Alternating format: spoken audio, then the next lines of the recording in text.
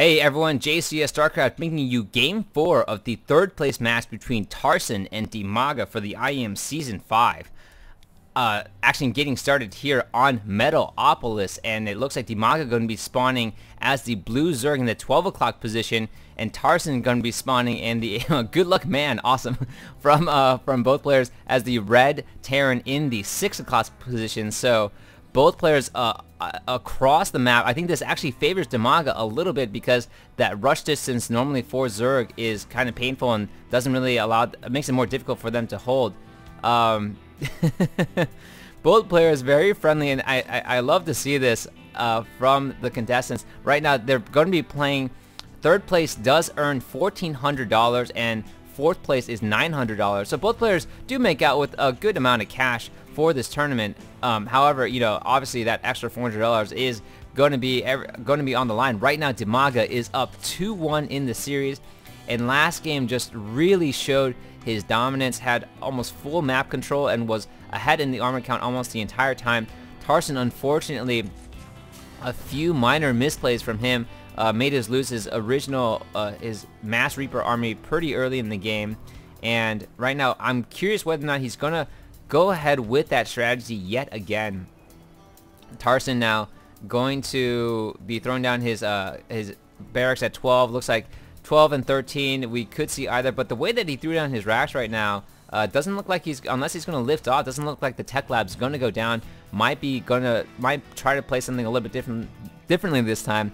I am talking too fast, I'm gonna slow down. But in the last game, Tarson went for that early command center. I think he wasn't able to apply as much pressure as he wanted to with the Reapers. He's not, compared to Muro, who does a fantastic job with the early Reapers out on the field.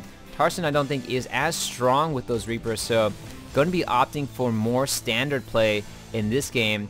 And I think either might be happy or might not be happy that his opponent isn't directly across from him, but in the cross position all the way across the map. So both players probably going to be playing a bigger macro game at this point, which of course is more exciting to watch for me as a caster. And now Marines are being pumped out. Looks like he is going to be going 1-1-1. Once that 100 gas starts getting in there, he's going to be throwing down his factory. And looks like, so hopefully we'll be seeing some interesting tech play against DIMAGA. DIMAGA, meanwhile, obviously is still going to be going with his speedling, as early Reapers always a problem on the map and always has to play safely against that. So Tarson is going to be throwing down his factory right now, going possibly 1-1-1 or some sort of early Hellion harass. And DIMAGA, I think, maybe a little bit happier that his opponent is across the map from him. Hasn't been able to fully scout it out yet, as his drone, I think, was maybe ran in and wasn't able to see it. So hasn't even seen his opponent's base. I think he does have an idea of where he is, but right now just happy to take his expansion and getting ready for that Reaper rush. But I think going to be happy to see that there were some Marines out instead. So DIMAGA now just going to be taking his expansion without too much pressure in the early game, and just going to be focusing on his macro for this game as well. Tarson doing the same and getting that starport down, completing the 1-1-1. Helen going to be coming out to try to do that harass. Helen's replace the Helens replace the early Reapers, and DIMAGA slowly calling his queen over, just timing it so that he can saturate the hatchery as soon as it pops out. And probably we'll be seeing some early Banshees from Tarson, is my assumption. Hellions getting pushed out and Tech Lab is going down, so we will be seeing that Banshee play. Banshee and Hellion trying to do as much harassment as possible. And now Tarson going to be moving in with this lone Banshee, lone Hellion, I'm sorry. Not sure if it's going to be able to pull off enough damage with the queens here. Just running straight into the base. Tarson, DIMAGA at this point, I'm getting names mixed up left and right. DIMAGA at this point doesn't really have any units out on the field, as he feels that he just wants to saturate his maintenance expansion. This Hellion looks like it's more of a scouting Hellion than anything else. And will it, yes, able to get off just one drone before it retreats, so able to at least pull off a kill. DIMAGA looks like, meanwhile, just going to be working on drone saturation, and possibly another queen. Might be detecting that his opponent is going to be going Banshees at this point. So might want to get another queen out there. Oh, he does have a few lings out on the field, and they're still just kind of out on the map, trying to do their scouting and trying to poke around, seeing what his opponent is up to. Not really able, a big enough force to push in at this point, since this is choked off pretty well. Tank out for Tarson. So first Banshee is coming out. Is Cloak going to be researched at this point? Not entirely sure. Might be researched, but this Banshee going to be coming out to apply some early pressure.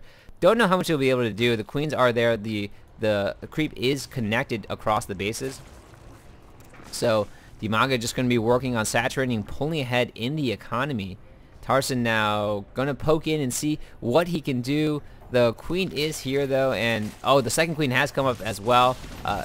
DIMAGA was able to spot it and already morphing in that Overseer, even though I don't think Cloak is being researched by Tarson. So might be a strategy by Tarson just to pump out that, Banshee to get DIMAGA to commit to an Overseer and possibly another queen. So good strategy here by Tarson as he's shifting away from the Banshees right away. Doesn't even research Cloak, and just going to be getting the medevacs to support his ground units.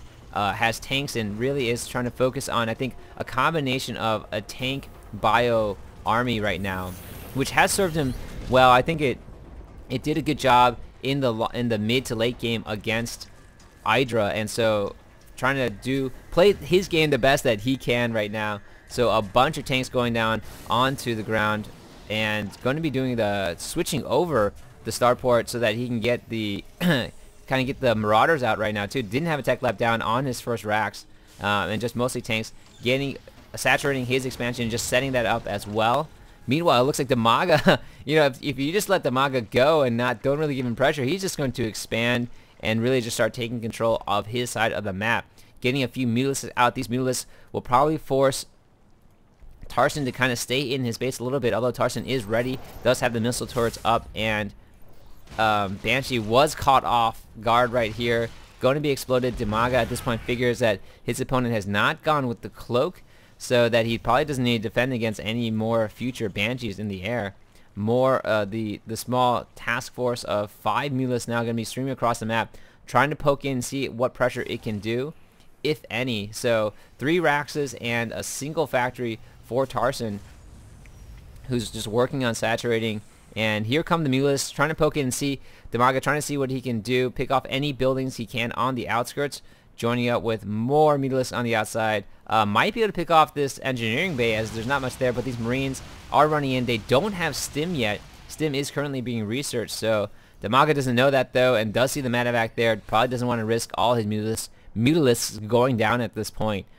But already, third hatchery already up and going to be pushing in yet again, waiting for those Marines to retreat, and going to be taking out, I think took out one of those SCVs. Unfortunately, Tarson's getting caught a little bit off guard there. Might want to throw down one more missile turret somewhere along the lines, but I think he's comfortable holding it off with his Marines as Stim is about to finish, as well as +1 for his Marines, and just more tanks going down on the ground for Tarson. DIMAGA doing a great job keeping that harass up and really just keeping his opponent kind of focused on his base, and coming down around. I don't think he scouted the expansion, assumes his opponent has expanded, of course, because he already has 3 bases, so his opponent probably has 2. And now sees the army composition for his opponent, tanks and Marines with medevac support, trying to get in here, trying to do some damage, but the missile turrets are very well placed by Tarson, and I think Tarson's going to be using this time to push ahead, keeping a few Marines back to try to take care of these Mutalisks in the air, but looks like he's going to be streaming his units across, and this is his timing attack. I think waiting for that Stim to finish, as well as the +1. Is he going to be retreating a little bit? Yes. Oh, one of the tanks does go down, unfortunately, for Tarson, and Tarson, I think, didn't realize how much damage these Mutalisks would do, and now going to be pushing in, trying to take out any expansion that he can of his opponent. Has already scanned and thrown down scan, has scouted that DIMAGA is taking the expansion here. Banelings, a ton of Banelings and Zerglings going to try to get in on the surround. Not a good position for Tarson at all. Those Lings are going to come in on the surround and trying to micro his units away. Unfortunately for Tarson, this has been a massacre for him. And wow, just great job by DIMAGA to kind of sense when that was occurring, getting that full surround on the units, forcing Tarson to retreat at this point. Stimmed Marines running away as best as they can, and all the tanks going down before they could establish. Tarson unfortunately overextended himself right there, which time and time again has been just bad luck for him. Last game the Reapers overextended themselves, got caught surrounded. In this game, all the tanks just kind of set up a little bit tucked away in the corner, which would have been good if DIMAGA hadn't had seen that attack coming. So now Tarson trying to replenish, does do a good job keeping up with DIMAGA at this point. It's only 117 over 103, a lot better job than the last game. Of course, DIMAGA, losing a lot of those units because the banelings did explode like crazy. But looking at the units lost tab, both players